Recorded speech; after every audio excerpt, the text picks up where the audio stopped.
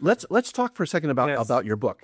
I think it's really interesting that you have approached the subject of how do we address the potential shortfall in tax revenue that could come about if people are not working because basically robots and AI are working in our place, right? Absolutely. So if we can take it easy, you know, we're sitting on our beach in the Bahamas while a robot is doing our job or whatever, and maybe we're paid a universal basic income, maybe not. Yes. But there will be a tax consequences of that, Exactly. and not just for the individual, but a big tax consequence for the country itself, right? For any country. Yeah. So you've written this book to address, you know, what do we do here? And can you?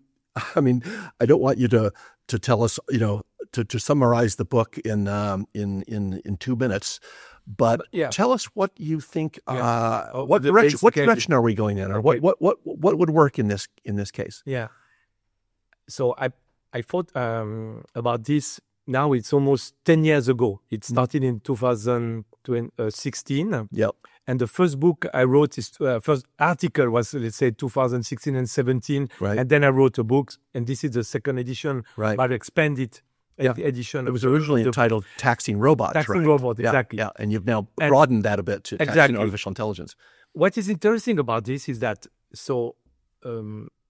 when I made a big conference in 2017 at the University of Geneva, in fact, the rector asked me to make a conference about this. It was a very big conference, which is even on YouTube. Mm-hmm. So I arrived there very quiet and in good mood. And then it was very, very aggressive. Oh, I'm talking about 2017. So I described the idea. Who was aggressive? I mean, the public. There were 900 people, so it was in 2 rooms. Oh, I see. And some of the reactions were pretty positive, but some extremely aggressive. Okay. Even one guy even lost his temper. He was almost trembling. He was so furious. I received even an email of even a warning, an anonymous email, saying, stop your research, something like that. So then I thought, okay, this is interesting.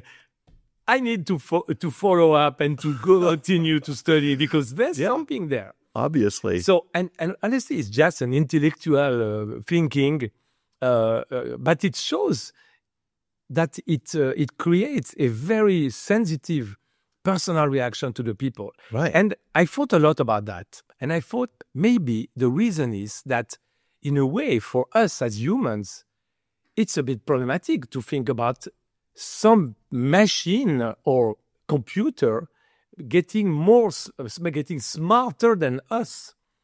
I think it's a ontological question, if I may call it that way. Sure. So maybe unconsciously, the reaction was so, wrong, but so aggressive. But because people start to fear, probably. I mean, this is one my explanation. Makes sense. Anyway, in a summary, let's say there are 2 basic ideas about that, and I have 6 different, let's say, alternative to tax robot or like 6 different scenarios. 6 scenarios, but the basic idea is very simple. Frankly, I can explain in 30 seconds. Cool. Yes. Here we go. As we said before. Boom. Exactly. Imagine that with the evolution of artificial intelligence, work disappears slowly, but really disappears. For everyone. For everyone. Wow. Okay. Or even is reduced drastically. Correct. That's the hypothesis. Okay. Yes. Then we have a big problem, of course. Right. The social security is bankrupt because social security relies on salaries. Right. So there are no more salaries. Right.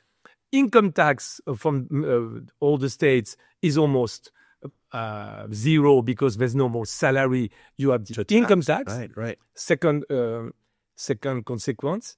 And even worse than that, the social security needs additional resources to pay all the unemployed people. Oh, yes. Right. But it has no money. But we're all unemployed. Yes. So, but it needs the money to help the people who are lost or even try to adapt to the new system. Right. And the fourth consequence is the value-added tax as well. Oh. Because if you don't have a salary, the consumptions goes down. Right. And if there's no consumption, there's no value-added tax either. And value-added tax is the most important result for the state, in particular in the EU. Oh, VAT is more most important tax. I didn't know that. If you are a minister of finance, the first thing you do, implement a value-added tax. This is the best tax to raise revenue. Okay. So this is the consequences, again, only if the so-called pessimist scenario occurs. Okay, yes, right. The work disappears or is drastically reduced. Right. So in this scenario, I came out with many proposals. Right. And one, among other ideas, but one very simple idea is to say, when you own a house in Switzerland, for example, you have a tax on the so-called imputed rent. Right. Okay. Yes. It's a theoretical rent that is supposed to correspond to the rent you should have paid if you were not the owner of that house. Correct. It's basically kind of like you're paying yourself. So this is, and it has been accepted by the court. It's constitutional. It's so-called an imputed income. Right. So based on that, I've suggested to say an enterprise that replaces a human worker with a robot. Yes. Or with artificial intelligence now. Right. Is in fact sparing the cost of the salary that it should have paid to the human being. Right. So then you can... And also the social costs, right? Right. Right. So then you can build, at least conceptually, an imputed income for that enterprise, which is the salary that they've said. That they should have, that it's fair. They should have paid it's to the corresponding cost. Work by a human worker. Right. That's one of the basic... And they would have to pay taxes on that. They would have to pay tax on that. So that's one of the aspects. Another proposal is to look at the production factors of an enterprise. So to say you use capital and work. So the work disappear. So you let's say impute some kind of ratios in order to implement a kind of a profit arising from artificial intelligence. So that's a more technical, but another approach. And then comes the more, I would say, controversial proposal. So this is, I would say, rather, I mean, easy in a way to explain. Of course, people would say, you always think about taxing, you are the new tax. And so you can see the reaction, but at least I think you can argue about this. Right. Again, if the salary and if the works disappear. Right. But I came out with another proposal, which is the most controversial, which is a bit science fiction, I agree, but which is quite interesting, I think. This proposal would occur, let's say, at the second stage. So the first stage would be to tax this so-called imputed salary. But at the second stage, you could say all our tax system is based on one principle, which is the ability to pay. You are a taxpayer because you have an ability to pay. You receive a salary, maybe you have a wealth, etc. So you have an ability to pay. Okay. If you want to tax a robot or artificial intelligence, right now, you agree that this device has no ability to pay. Correct. It has no funds. It has no salary to pay. Its owner does, though. The owner does, but eventually you could even think about creating a new entity. Which is... I see where this is going. Oh, interesting. Yeah. And the entity could be defined by the legislator. The robot, so-called, I suggest, smart robot. Or then artificial intelligence. Under, of course, specific criteria that has to be defined by the legislator. This is the one which, of course, is very controversial. So people say this is completely crazy. Nowadays, it's much less crazy than it was. Even some courts are thinking about the ownership of copyright of artificial intelligence. So why not come out with an idea that artificial intelligence, again, against some criteria defined by the legislator in the democratic process, of course, becomes a sort kind of a new entity. a sort of a new taxpayer, subject to tax. And we can even define some funds, which will be attributed to this entity, which could then pay the tax, even credit the value-added tax, the input value-added tax, etc. So this is the most controversial proposal, which is again at the second stage. Now, if you think about it, just for the discussion, 1 century ago, more or less, we didn't have a corporation. What is a corporation as such? A corporation is a creation from the legislator. Correct. One day, it was in the United States and in England, more or less at the same time. The Supreme Court in the United States and the House of Lords, they said, yes, under a certain condition, this reunion of assets becomes an entity, and we will call that a corporation, which you can sue, which can enter into contract, becomes a legal person, and then subject to tax, the profit tax. Right.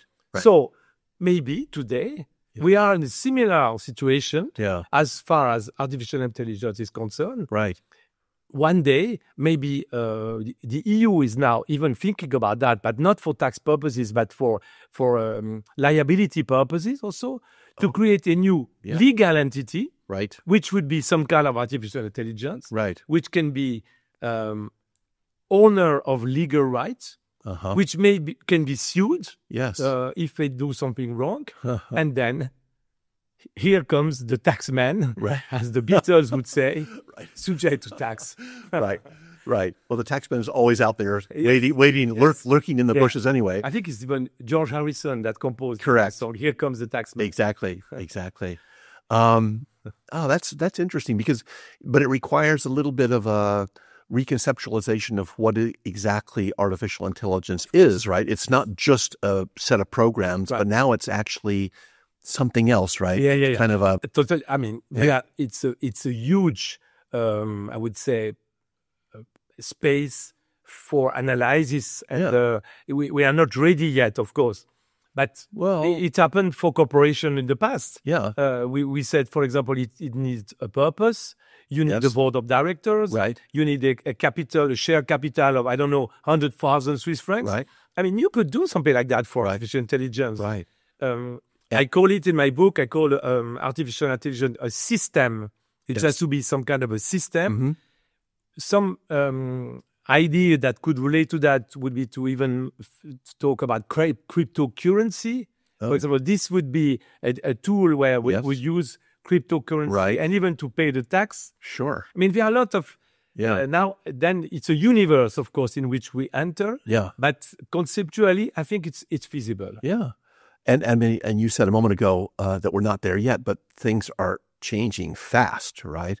So this is not one of these things when you would say, 50 years from now, we might think about that. That 50, what normally would be 50 years might be 18 months the way things are going now, right? Exactly. For example, when GGBa came out, it was a big surprise for the world. No kidding. And now it's part of our life, and it has even improved. Or we see now the bias and the problems. But it's really getting everywhere in our life. And not only for bad things, also for very good things. Of course. Because people criticize me a lot in the past, and they say, you are against innovation, you are against robots. What? No, I'm fascinated by artificial intelligence. On the contrary. For example, you could take very boring, very repetitive jobs which are nowadays already done by robots, and it's great. Fukushima, for example, in Fukushima, it's a robot which is going into the sea to check the level of radioactivity. I don't think both of us would be really willing to go. Not really. Check this level. So we are happy that a robot can do that. So. It's a favorable development, but we need to forecast and imagine I would say the pessimistic scenarios to make sure we can address them if they occur. Sure.